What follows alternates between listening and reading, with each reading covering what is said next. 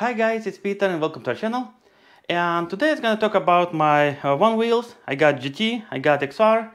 I love them both. I do like one-wheel device.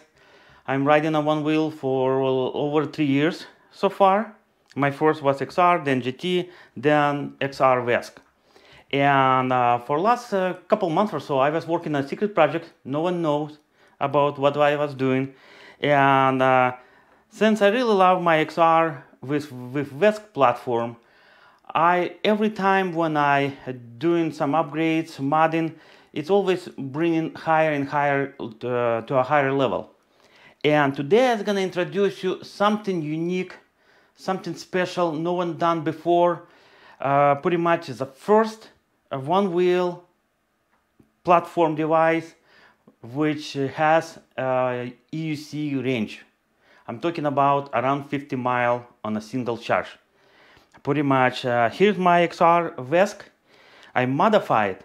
I redesigned rails a little bit. Even outside looks almost identical to what before, because pretty much this wheel has right now 18S 3-piece. I use it 2 rear Badger boxes from ProLife, and they can fit maximum 18 cells, 18S 2-piece. That's what they got on the back. On the front, I got 18S 1P. Pretty much those 2 packs makes 18S 3-piece. Cells I'm using a Moly cell 21700 series 42 P42A. I really love those cells, and the cells I got same on my GT. Works pretty good. Pretty much now this board has 50% more battery power wise, the capacity, than original GT. Still running on the Hypercore original motor, but VESC setup, we all know it's way powerful than GT. Pretty much I made my dream machine, and now it's capable with lighter guy. I'm not gonna say it will do 50 miles with fat dude like me.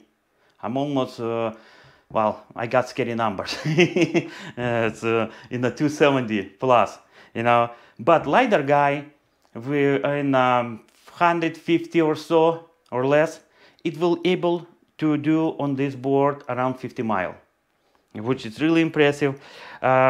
To build that, to make that build, it actually requires 2 Badger boxes plus the chassis. The rails, the front end, you have to modify it because it will simply, the Badger box, the rear Badger box will not fit in the front. From here, from that distance, you will not recognize it. But I relocated the charging, the power button and the charging port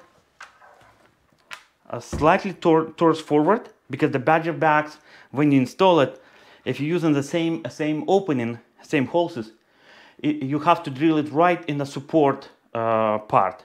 The support strut for screw. And I didn't want to do that. Pretty much I welded that hole. You can still see the spot where there used to be opening for power button. Now it's a charging port. I relocated, and the board's running on a little fucker.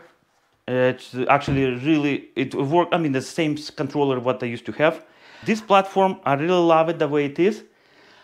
I did rode it for first time yesterday. Not outside because the weather is kind of bad.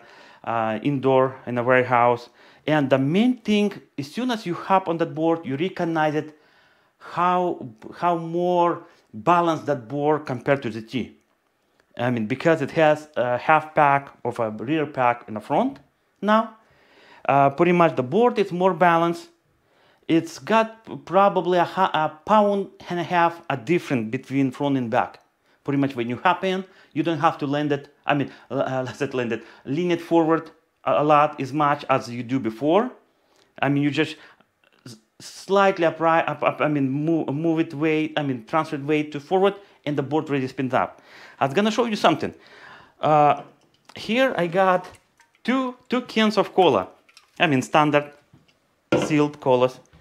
And pretty much, if I lay it in the front, that example is just show you how well it balanced. I mean, how close to, I'm not saying it's a 50-50. It's probably 40 to 60 or so.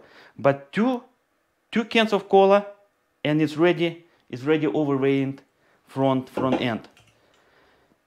If we do same test with GT, you will need 5.5 cans. Pretty much the better weight distribution. It will give you, more stable board when you're running. Well, guys, pretty much that's all I got for this video. I hope it was not too long, not too boring. I'm really excited to bring you guys my new prototype of XR. I probably was gonna call XR 50 because now it will be able to do a 50 mile on a single charge. Well, if you guys do like it, thumbs up. If you don't want to miss any future videos, subscribe. We will be really appreciate. Thank you.